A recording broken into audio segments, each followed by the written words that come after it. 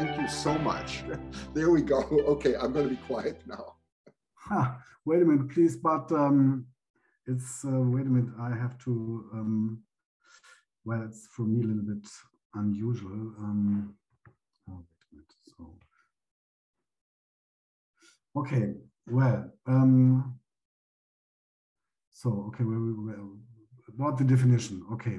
Okay, debris is defined as an artificial object in Earth orbit, which does not serve a useful function. I think it's quite clear, and the amount of space debris is rising, and there are different objects, small one, very small one, micro objects, and very big one too, and they are flying through different areas of space as well.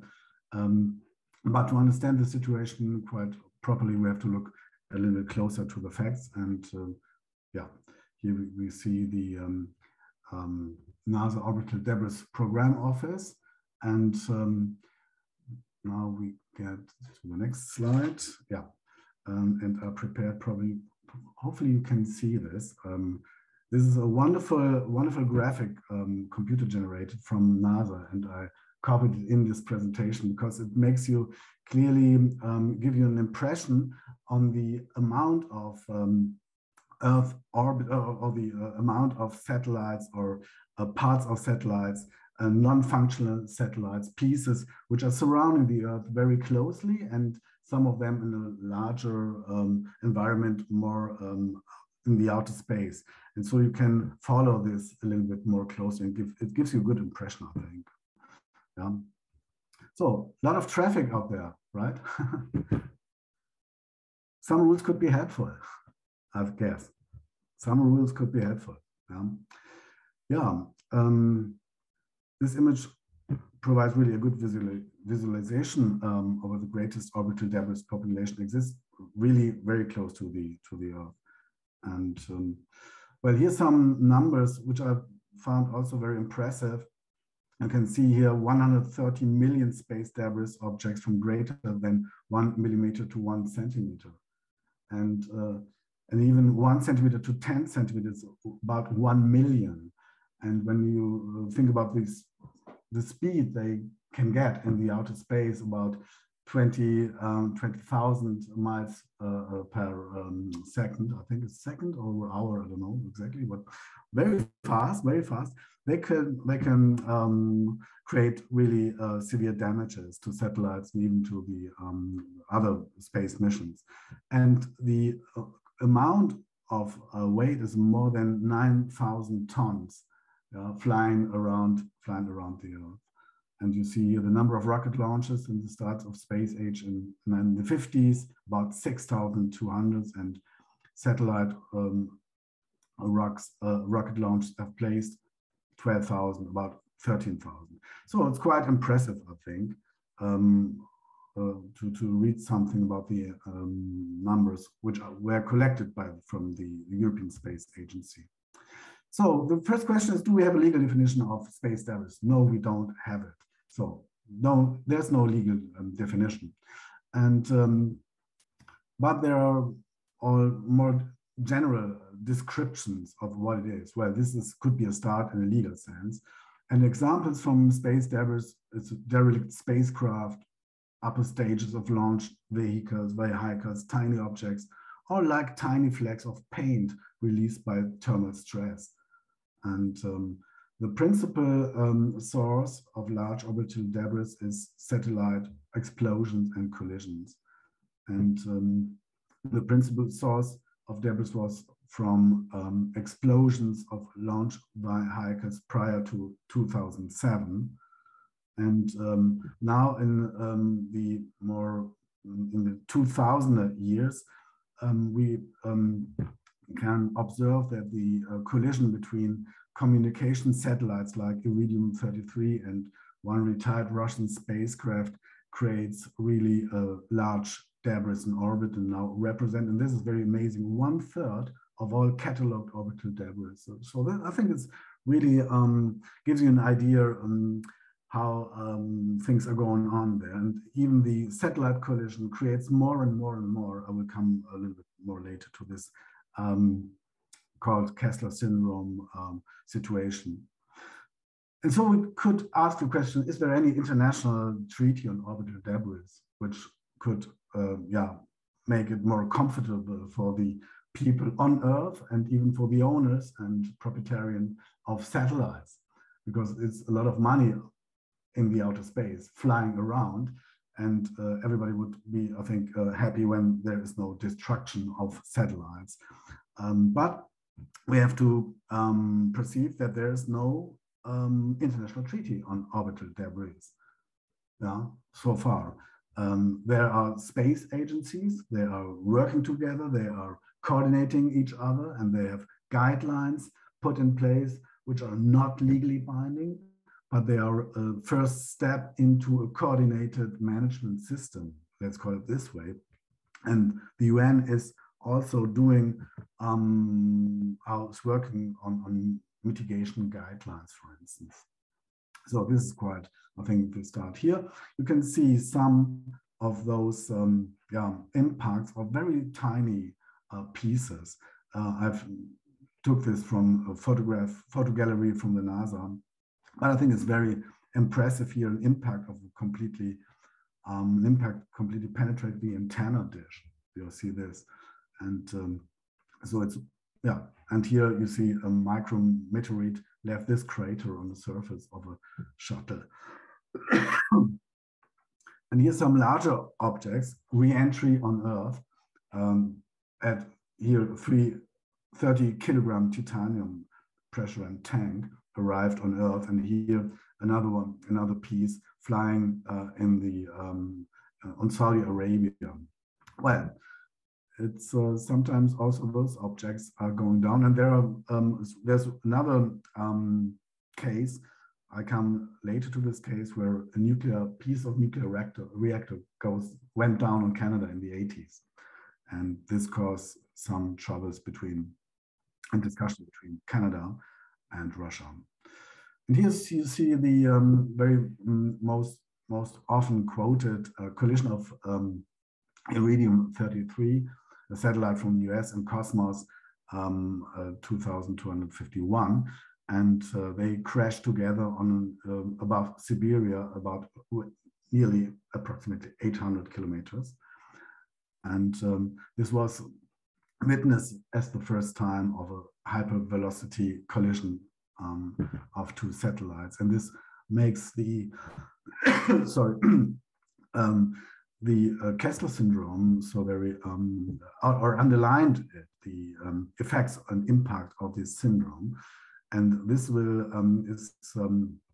comes up from NASA scientist Donald G. Kessler, who described a scenario in which the density of objects in low Earth orbit due to space pollution is high enough that collision between objects could cause a cascade in which each collision can generate space debris that increase more and more and will create or could create further collisions. And this, well, when the density of space or when the density of satellite pieces is increasing, I think it's a reaction everybody can very easily foresee. Yeah? And this here is one big one big collision which was witnessed. And this creates, I think, a lot of tension, or probably, let's say a question may arise when Starlink or SpaceX or other private entities have the idea to launch satellites or to launch rockets, to offer services for others, for governmental entities, or even also in an economic sense. And here you see the countries with the most satellites in space. I take it from statistics and a statistic service, and it's clear that the US, then China, and multinational, and then Russia, United Kingdom, Japan, India, and Canada are the most those states doing, I think, or launching the most satellites in space. Yeah, quite interesting. And space law sources. Where do we get them from? First of all, from international law. Space law is unique, in a unique sense, international. And the UN serves there as a central organ with some specific agencies or committees. The first, the most important committee is the Committee on Peaceful Uses of Outer Space, which was founded in 1959. As you see, it's the start of the space, the race to space. It's at least well reflecting the tensions between the East and the West at that time. And then they have two very important subcommittees. It's the Scientific Technical Subcommittee and the Legal Subcommittee, which is tasked to think about new legal models of many questions linked with space use or outer space. Yeah, but so far, well, we will come then to a later point to those questions and back again. So we here the United Nations Office for Outer Space Affairs, UNOOSA, assists as well any UN member states to establish legal and regulatory frameworks in line with the international basics or with the international treaties, which has been accepted so far. And then we see a bulk of soft law. This may be guidelines, this may be international and regional strategies, this may be at least some UN resolution coming from the General Assembly. And well, they are not legally binding, but they sometimes serve as a quite, as some give ideas or are the basic for coordinating together on an international level some aspects regarding or dealing with space law. Well, sorry. Here, this is a very good booklet. Everybody can download this. It's free for use, made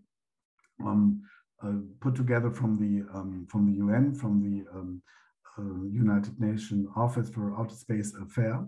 And this one treaty is on principles on governing the activities of states in the exploration and use of outer space, including the moon and other celestial bodies. Long name, short name is Outer Space Treaty. I think this is what you have to keep in mind. OST, Outer Space Treaty. I will never again say this complete title at its complete length. So, and Simonetta Di Pippo, who is the director of this office, stated that this treaty here, Outer Space Treaty, represents a milestone in space history, and other people are praising it as a constitution, at least, of space law. And this small booklet comprises the United Nations treaties. There are five important United Nations treaties, and 5 principles adopted by General Assembly are at least intertwined with those treaties. And then we have the related resolutions, also adopted by the General Assembly, and other documents like the Space Debris Mitigation Guidelines, which serve as a basis, but is also developed in modern into modernity at least, but is at least here also printed and contained in this booklet. Well, once again, here are the cornerstones of space law for 5 treaties with the Outer Space Treaties, and then another 4. And we also, I think the Rescue Agreement and the Registration Convention and the Moon Agreement are not at that, for our question, in the focus. And the focus is here for us now today, the Outer Space Treaty and the Liability Convention, when we're talking about space debris. Why not the Moon Agreement? The Moon Agreement, well, we probably will have a short look upon it, but it's only, they have only 11 parties. This Moon Agreement will work with 11 states, only 11 states. And this is, well, very, tiny number of states working with this Moon Agreement. The United States is not a party of this Moon Agreement, and consequently this Moon Agreement will not have any legally binding effect to the United States, also only as a reminder. The principles embodied in the Outer Space Treaty, which has some relevance for space debris, is first of all, freedom of exploration and the use of space for the benefit for all countries. Well, this is quite important. It's not only for the benefit of one country or two countries, for all countries. And the next great or more very important principle is dealing with the non-appropriation of outer space. So no state or no other governmental entity or even non-governmental entity is entitled to own a piece of the moon or a piece of other celestial bodies. So this is prohibited, and also is prohibited the deployment of nuclear weapons and kinds of weapons of mass destruction, where this is a kind of reflecting the former times of the 60s a little bit. Okay, so well, I will change now. And here we see the UN Resolution 1721, which cemented at least the committee role in preserving space for peaceful purposes and the international law, and is clearly coming out here that in 1961 the General Assembly adopted this resolution, and believing, and they are stating as a preface, as a preamble, that they're believing that the exploration and the use of outer space should be only for the betterment of mankind and to benefit of states, irrespective of the stage of the economic scientific development. So this is really a holistic view. It's not only linked with one state, it's not linked to the very strong or powerful state. It should be the use which benefit all states. So in the first time, I think it was scientific endeavors which are linked with outer space. And the General Assembly commends this to the states for their guidance. The exploration and use for outer space should follow following principles. International law applies to outer space and celestial bodies. It's not a question for national law, it's a question about international law. It's the international community who should govern and should work on the basis of international law. And outer space and other celestial bodies are free for exploration and use by all states, but in conformity with international law, and they are not subject, once again, to national appropriation. So this will mean the appropriation cannot be followed in a mean of national interest. It's not, there shouldn't be no national interest, but we will see it later. There are national laws in place. They are set in forth, and particularly from Luxembourg, which is a very tiny state in the European Union, and the United States. And there are other countries also set in forth laws applying on outer space. So, and then the Committee on Peaceful Uses for Outer Space was at least tasked to study and report on legal problems arising from space exploration. Yeah. And sorry, I have to drink a little bit water. So, as I'm a legal, I'm a jurist, I'm a lawyer, and I'm a professor for law. So, well, law attracts me, so I can't hinder it to offer you some insight to texts and of the laws, of the specific law, because the question is which law applies in outer space. We do have to have an idea about the wording, about the content, and what we do see here and what we do not have. Yeah? And I will see or explain it to you later that, well, it's not so difficult to guess that there is no at least sufficient legal basis for this specific problem called space terrorism. Well, the exploration and use of outer space, as I stated before, shall be carried out, this is Article 1, for the benefit and the interest of all countries. So it's at least, well, it's at least the same idea, which was at least what we could find in the General Assembly with the resolution. And the outer space exploration is free and can be used by all states. This is right. And there's a free access to all areas of celestial bodies. So nobody should be entitled to claim properties or rights, or at least, yeah, well, could, yeah, deny any free access. And freedom of scientific investigation is also guaranteed here in this Article 2. And once again, not subject to national appropriation, and so no claim of sovereignty by means or of use or occupation is allowed, or by any other means. So this is quite clear, and this is exclusive. So there's this an exclusiveness that national appropriation is prohibited, and only on the basis of international law, or international law at least explains the framework in which, yeah, the use of, yeah, at least outer space or celestial bodies or the moon or even asteroids can be worked out. And state parties here maintaining international peace and security. And there's in Article 7 a clear principle, a clear, at least, well, yeah, a clear message that that any state party who launches an object into outer space is internationally liable for damage caused by such an object.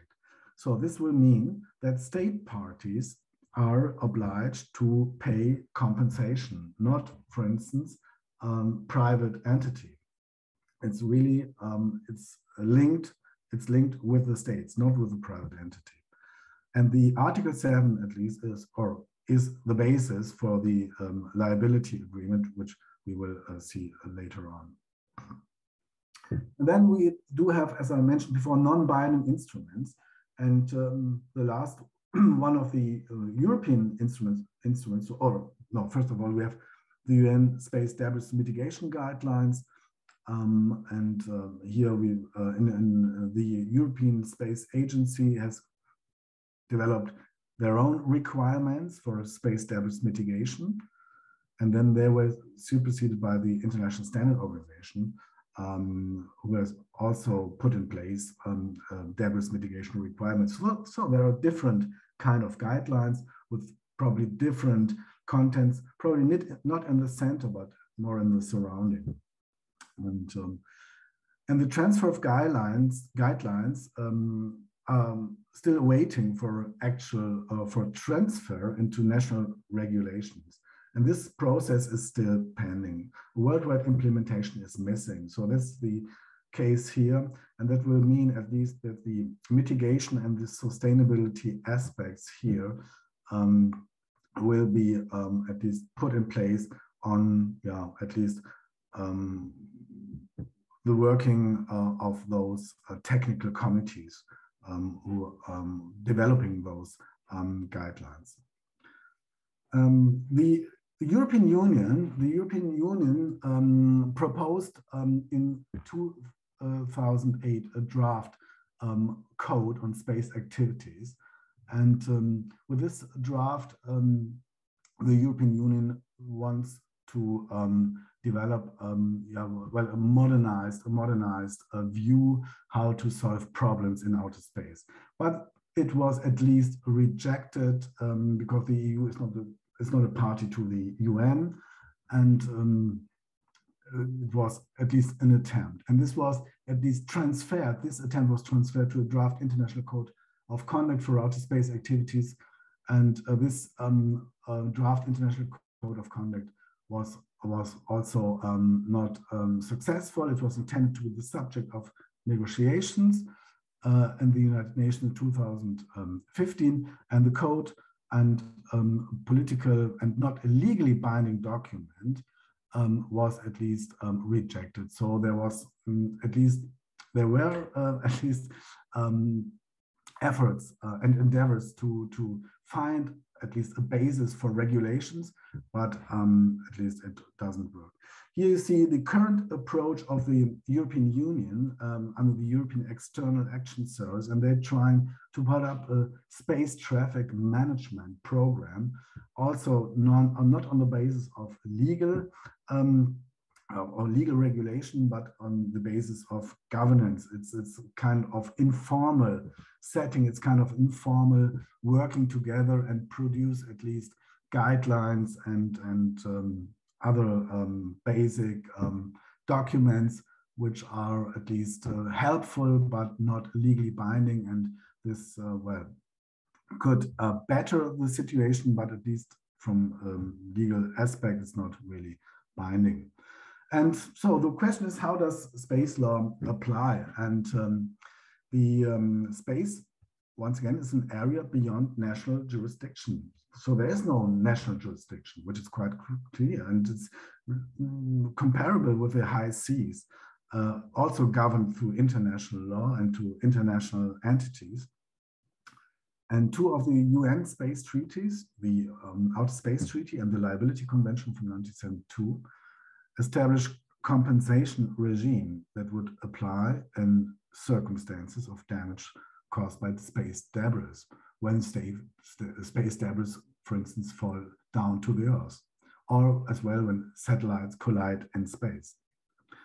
And this legal regime, which was put in place from the Liability Convention, provide compensation for damage caused in outer space.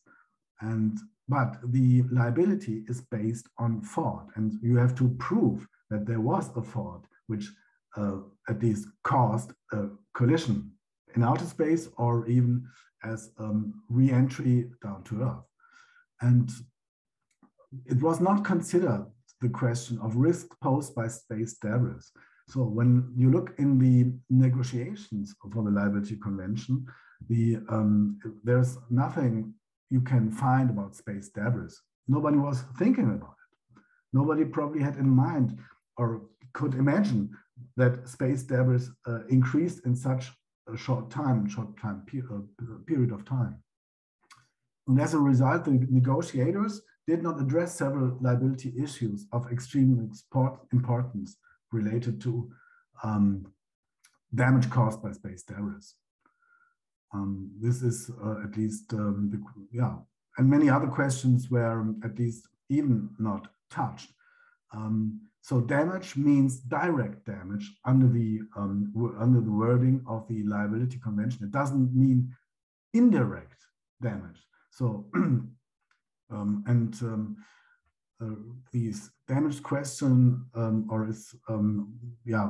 regulate or compensate only the direct damage, but not the indirect damage. And even proof of negligence or gross negligence isn't touched as well, even also isn't touched and in this Liability Convention. So this legal regime imposed liability on launching states for damage caused by space objects. And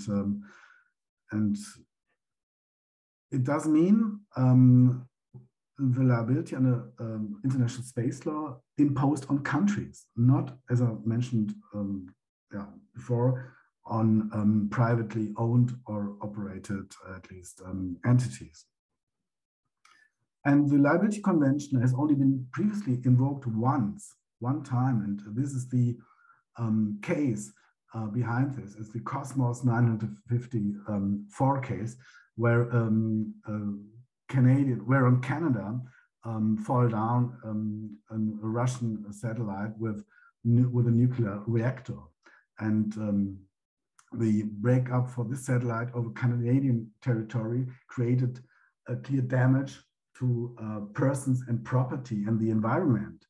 And Canada summed up this a compensation about 6 million, and they come together on 3 million at least. And this was a settlement of claim between Canada and the Union of Socialist Republics at this case. And it was clearly invoked it was clearly put in place the Article 2 of the Convention, that a launching state shall be absolutely liable to pay compensation for damage caused by its space object on the surface of the Earth. So this is the basic for the compensation claim. And so the Union of Socialist Republics have to at least accept this settlement of claim. And but okay, was only willing to pay the half of the price at least, but it was about as I mentioned before, 30 million.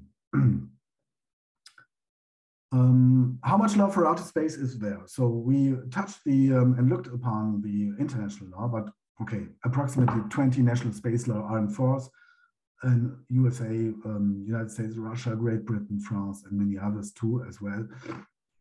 Germany has no national space law set in force. It was intended to. It was intended due to the coalition agreement in 2018, but never succeed. So why we need special national space laws when it's all international? So we do need it for legal certainty in licensing, supervisory and liability requirements for private companies, and even also for investment security and security for cooperation and peaceful development. So I come to the end and to the conclusion, how to deal with space debris in a legal sense.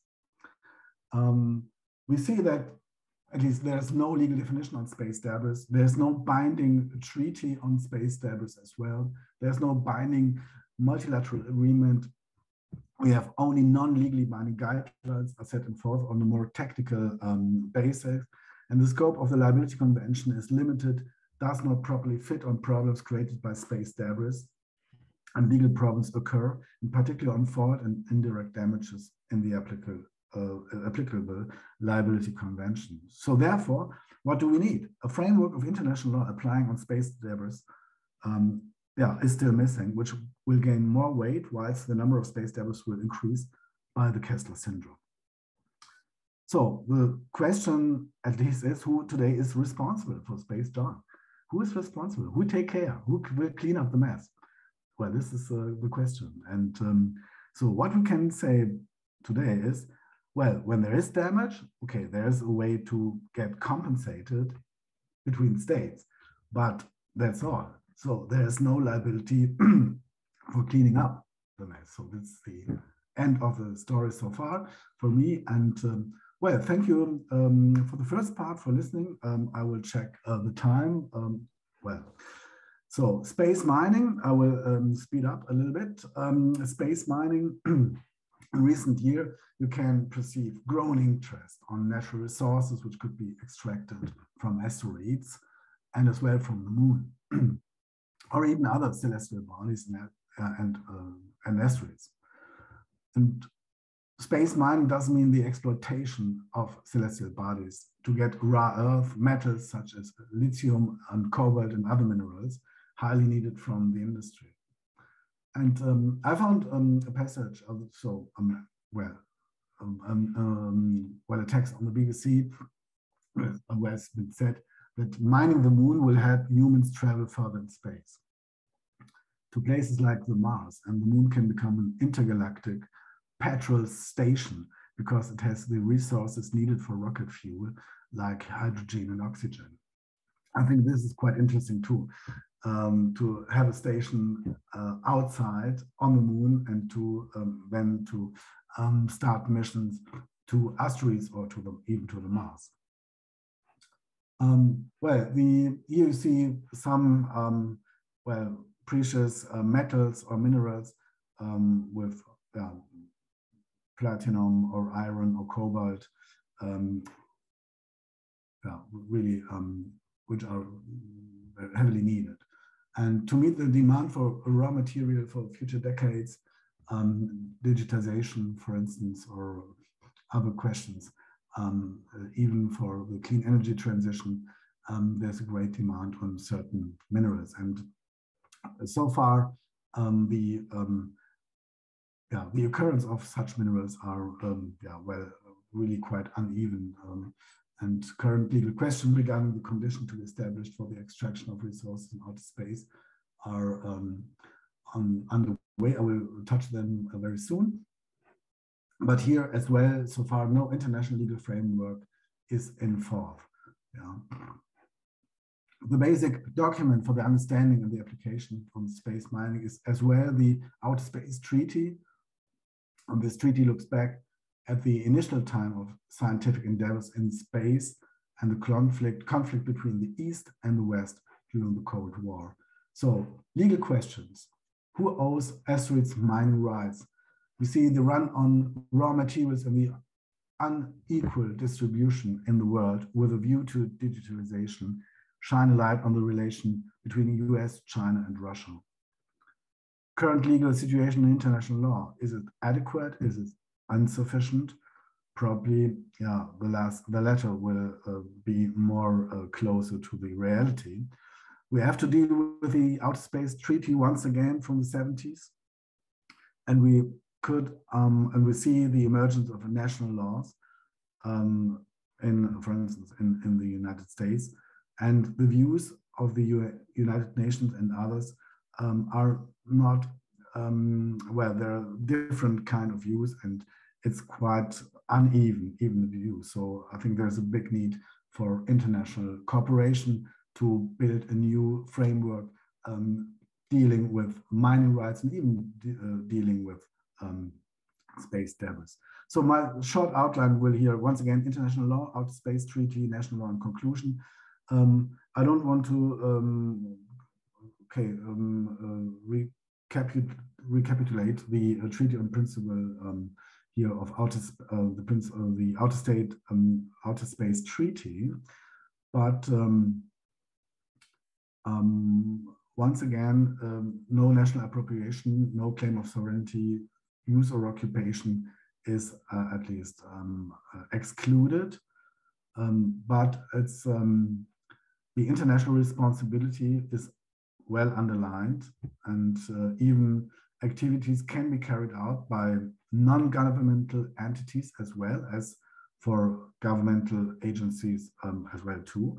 So, the economic perspective is clearly there, and peaceful exploration is also as well clear. And I will skip a little bit further on.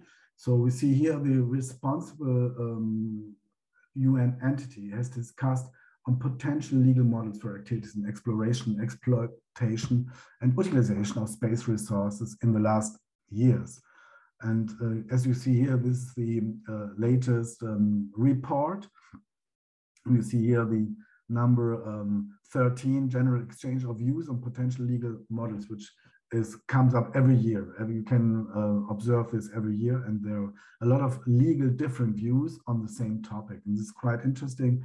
So I will show you some different kind of views, legal views on the same topic, and you will see immediately that there is no consensus on the question. There's no consensus. There's no international consensus how to deal with those modern questions, and this is quite a little bit worrying. What will the outcome is, at least, that more and more states will enact and set in forth their own national legislation, and this could create some trouble on the international level, as well as also probably could create tension between states when they're trying to exploit natural resources on the basis of international law as well. So then you have a collision between national law and international law, could get a little bit problematic.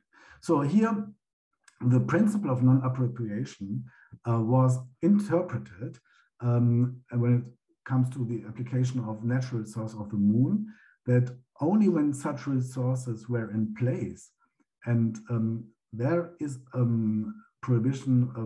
It's prohibited to set, at least to try to get appropriation on this materials when it's in place on the moon or other celestial bodies. And then when such resources were removed from their place, for instance, down to Earth, then no longer the national prohibition of appropriation is no longer applied. And the ownership then could then afterwards be exercised by states or private entities. So this is a different differentiation, which is, I think, well, logical in a certain view, but also probably against the spirit, a little bit probably against the spirit of the Outer Space Treaty. The other varieties you can see here, that the legal views are concerning that the legal subcommittee should undertake detailed discussion about generally the exploitation and utilization of space resources by private entities. The legal status of celestial bodies, are they the same as the legal status of the resources on it? Can you differentiate between the legal status of resources? They probably, could they be exploited and not interfering the legal status of the celestial bodies? Is this possible? Is it possible that a private entity could exploit space resources or natural resources from asteroids for the benefit of all mankind? Or are even asteroids at least comparable or the same like celestial bodies in the language of this Outer Space Treaty? Nobody really can give you a complete answer. There is no answer because the text and the wording is very vague. It's very open for extensive interpretation or restrictive interpretation. So it's not really helpful, at least, well, it is helpful, but many modern questions can't be solved with this Outer Space Treaty. So another one is here, you see the opposite. You see the opposite of a certain view, which was expressed during the legal committee about national legislation regarding the extraction or utilization of space resources by a private entity is in conformity with the state's international obligations. So this is a complete opposite. Yeah, you can see here states arguing under the or in the specific agency tasked with the question of developing legal answers, that they have or interpreting the Outer Space Treaty, that their national legislation can be still or can be put in place regarding resources taken from private entities. Only such legislation should include provisions that demonstrate the absence of a will or intention by a state to claim sovereignty, yeah, over all part or of any celestial body. And all those endeavors from private entities should be under the authorization and supervision regime of a state. And at least in the end, we can see that the opinions of legal experts differ widely. The differences arise from the ambiguity or lack of clarity on the legal position. And some states have enacted their own laws that differ from the opinions that give precedence to international law. And well, this creates tension. Here you see the Luxembourg Space Agency, and the Article 1 is space resources are capable of being owned. Well, interesting. And here we see the US Commercial Space Launch Competitiveness Act from 2015, signed from Barack Obama. And the law recognizes the right of US citizens to own space resources. And they obtain and encourages the commercial exploration and utilization of resources from asteroids. So, and according to one article, United States citizens engaged in commercial recovery of an asteroid resource or space resource under this chapter shall be entitled to any asteroid resource or space resource obtained, including to possess, own, transport, use, and sell the asteroid resource or space resource obtained in accordance with applicable law, including the international obligations of the United States. So this means the interpretation of the Outer Space Treaty by the US government is saying the international obligation, we are in line with this, we are interpreting this, but we put up at least the entitlement for private entities to at least exploit and extract natural resources from asteroids or the moon or other, other celestial bodies. And then the US President Donald Trump signed in 2020 an executive order on encouraging international support for outer space and for private entities. You can see this here in the last section. Successful long-term exploration and scientific discovery of Moon, Mars, and other bodies will require partnership with commercial entities to recover and use resources, including water and certain minerals in outer space. Quite interesting. And this is the Artemis Accords. It's a non-binding legal, non-legally binding, at least basis for many space agencies to try to extract natural resources from in outer space, and which are in line with national appropriation under the Article 2 of the Outer Space Treaty. So you can see at least the endeavor for trying to be in line with the international obligations, and on the other hand, at the same time, trying to put up national, at least, to support national industry to go out on mission on the moon, on the Mars, and at least exploit for exploiting the natural resources. So this brings me to my conclusion, and I've built an analogy for you. And think of a car built in the 60s, of the last century, and compared to one car made today. It's the same with laws sometimes, and they bear their time and they reflect their thoughts of their time. And probably those thoughts reflected by the Outer Space Treaty are not well, at least in line with our questions we do raise up today. And international law, the second conclusion, needs to be revised and updated from my perspective to cover all issues related to space debris and the mining of natural resources on the moon, celestial bodies and asteroids. And according to Article 2 of the Outer Space Treaty, once again, they are not subject to national appropriation. And I think this is quite clear. We could have some problems to understand asteroids as celestial bodies, but okay, this is at least once again a question of interpretation. And it makes once again clear that this treaty is not so clear as it should be. And so there's a need for an updated, strict regulation of asteroid mining, which should be concluded internationally from my perspective. And there's a significant need to come to an international solution under the auspices of the United Nations. Well, that's all. Here, some literature if you like to read something more about this topic. And so thank you for your attention. And of course, I'm here for any questions. Thank you. Thank you so much, Winfried. That was absolutely excellent on such a difficult subject. And one can really notice your law background, which is so essential to understand this. I actually, in all this excitement, forgot to launch some polls. So I think the question can do it now. Let's quickly run the polls. Yeah, come on, do it. Winfried actually came up with some questions that I wanted to launch for you. So let's just do this quickly. So this is about space mining. I'm going to launch this one. So let me read it out. Do you think it is allowed that you're allowed to start a mission to harvest an asteroid, exploit precious metals, bring them back to Earth and sell them? You know, from what you've heard now, and it's quite complex. What do you think? Well, it could be difficult. Yeah, it could.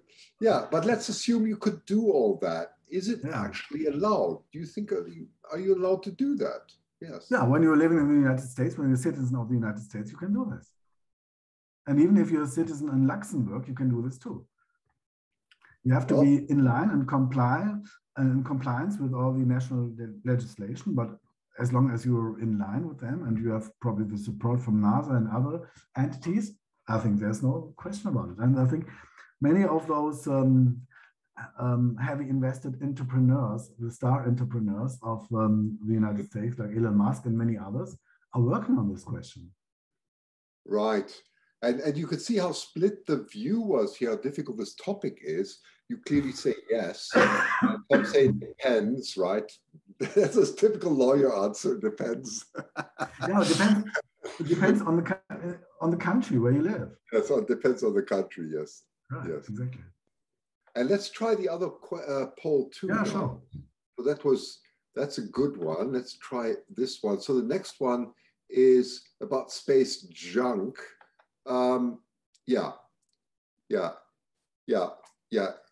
If you make mess in near Earth space, so we're not talking about some crazy enterprise stuff here. Do I have to clean it up? Do you have to clean it up? Yes, of course. There's legislation for it. Not at all. Can you just say, well, it's not my problem, or it depends how large the debris and garbage is. Don't just wait a minute before you want to comment on it. Let people just do it, and then you are very free to comment. I just want to see what the outcome is before.